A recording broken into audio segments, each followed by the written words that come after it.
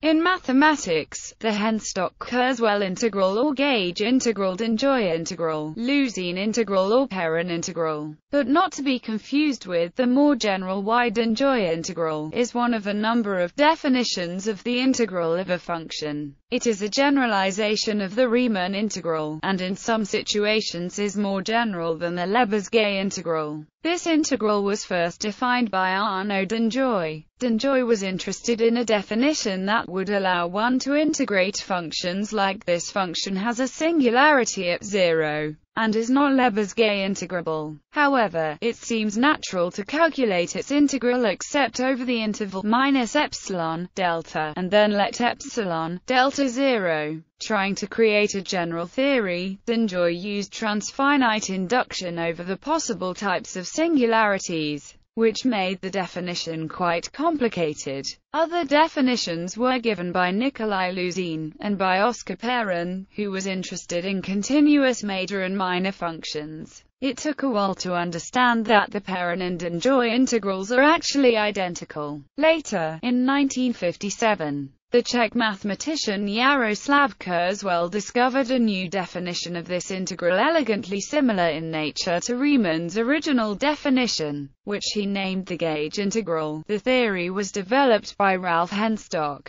Due to these two important mathematicians, it is now commonly known as the Henstock-Kurzweil integral. The simplicity of Kurzweil's definition made some educators advocate that this integral should replace the Riemann integral in introductory calculus courses, but this idea has not gained traction. Definition. Henstock's definition is as follows. Given a tagged partition P of a, b, say and a positive function which we call a gauge, we say P is fine if for a tagged partition P and a function we define the Riemann sum to be given a function we now define a number I to be the Henstock-Kurzweil integral of f if for every epsilon greater than 0 there exists a gauge such that whenever P is fine, we have if such an I exists, we say that f is Henstock-Kurzweil integrable on a, b. Cousin's theorem states that for every gauge, such a fine partition P does exist, so this condition cannot be satisfied vacuously.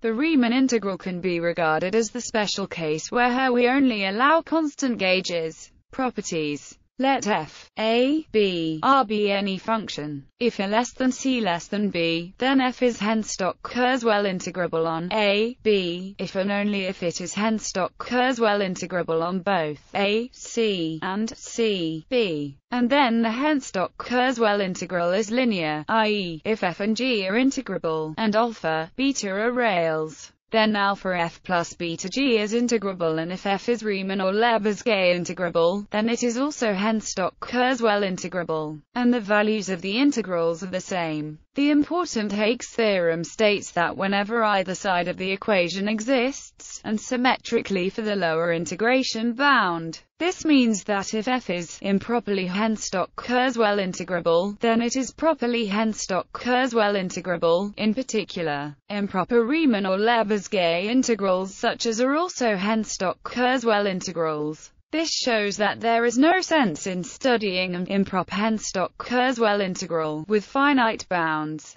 However, it makes sense to consider improper Henstock-Kurzweil integrals with infinite bounds, such as for many types of functions the Henstock-Kurzweil integral is no more general than Lebesgue integral. For example, if f is bounded with compact support, the following are equivalent. F is Henstock-Kurzweil integrable. F is Lebesgue integrable. F is Lebesgue measurable. In general, every Henstock-Kurzweil integrable function is measurable, and f is Lebesgue integrable if and only if both f and f are Henstock-Kurzweil integrable. This means that the Henstock-Kurzweil integral can be thought of as a non-absolutely convergent version of Lebesgue integral. It also implies that the Henstock-Kurzweil integral satisfies appropriate versions of the monotone convergence theorem and dominated convergence Theorem FNH for some integrable g. H. If f is differentiable everywhere, the derivative f is Henstock-Kurzweil integrable, and its indefinite Henstock-Kurzweil integral is f. In other words, we obtain a simpler and more satisfactory version of the second fundamental theorem of calculus. Each differentiable function is, up to a constant, the integral of its derivative. Conversely, the Lebesgue differentiation theorem continues to hold for the Henstock-Kurzweil integral. If f is Henstock-Kurzweil integrable on a, b, and then f equals f almost everywhere in a, b, the space of all Henstock-Kurzweil integrable functions is often endowed with the Alexovich norm, with respect to which it is barreled but incomplete. McShane integral. Interestingly, Lebesgue integral on a line can also be presented in a similar fashion. But after this change we can drop condition and get a definition of McShane integral, which is equivalent to the Lebesgue integral.